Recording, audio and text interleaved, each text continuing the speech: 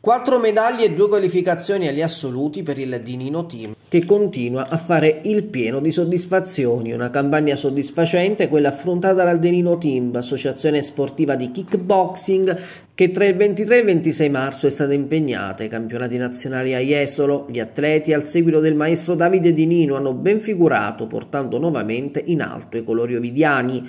Dalle fatiche venete il team è tornato con 4 medaglie, 3 argenti e un bronzo, 2 qualificazioni per i campionati italiani assoluti. I 6 atleti del Di Nino Team si sono divisi gli impegni equamente, con 3 atleti impegnati nel criterium e altrettanti nella Coppa del Presidente.